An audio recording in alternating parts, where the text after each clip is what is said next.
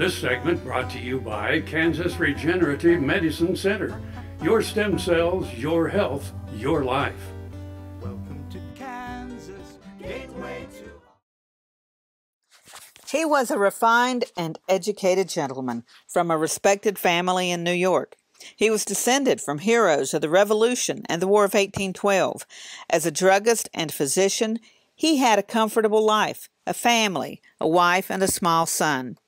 When the Civil War broke out, Dr. John Henry Mooers enlisted and served in the 16th and the 118th New York Infantries.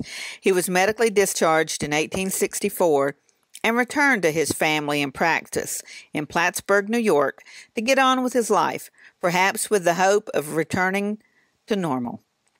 But the doctor must have possessed something of the wanderlust. By all appearances, he was well established in New York and would have had a comfortable, lucrative practice.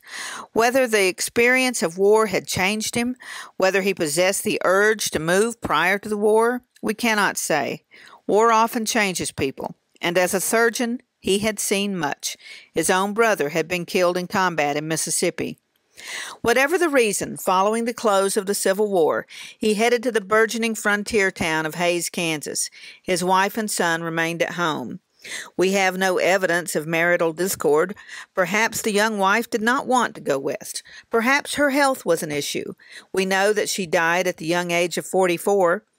Perhaps, like so many men of his time, he sought his fortune in the West and would bring his family later. Beyond that, we only know that he came west. He hung out his shingle in Hays as a druggist and physician. He was killed in combat, and his mortal remains were never recovered. When Major Sandy Forsyth recruited 50 fearless men to serve as civilian scouts in the 1868 Plains Indian Wars, he contracted with Dr. Mooers to be the acting surgeon in the command. A fellow scout would later recall that Dr. Mooers confessed that he wanted to see, quote, real wild Indian. And he did.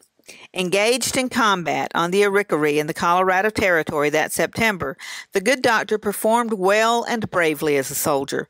He was next to his commanding officer when Major Forsyth heard the unmistakable thud of breaking bone.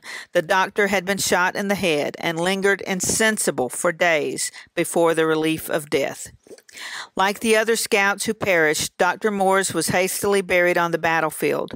When the weather turned cold, a detail was sent to recover the bodies, but the doctor's grave was empty, save for a piece of shirt that was recognized as belonging to him.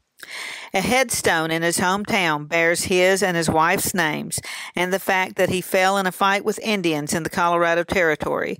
It does not say that he has no grave.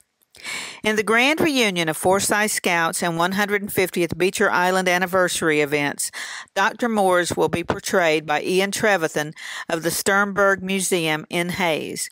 Ian has been studying the lives of the post-surgeons from the era and is excited to introduce Dr. Mooers to those who may not have met him. Valley Vet Supply is devoted to providing information and professional quality products at reasonable prices. Valley Vet Supply. Fort Wallace was the fightingest fort in the West. Fossils, Indians, soldiers, scouts, wagons, trails, pioneers, stories. Discover the story of Fort Wallace and the people who served here, the people who fought here, the people who settled here. Wallace County, where the past is present.